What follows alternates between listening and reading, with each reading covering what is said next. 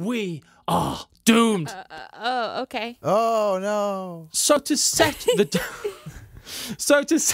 demonic stage of doom and destruction, first it's important to ask the question, why Denver Airport?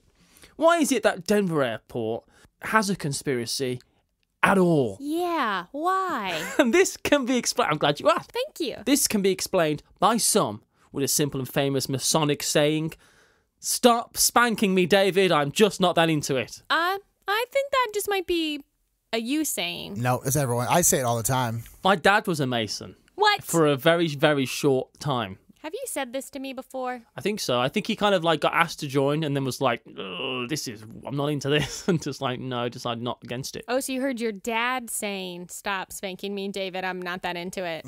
Checks out. It's the only thing I remember about my father. And I'm glad to have treated it with this level of respect. Yes. But they also have another famous phrase, which is hiding in plain sight.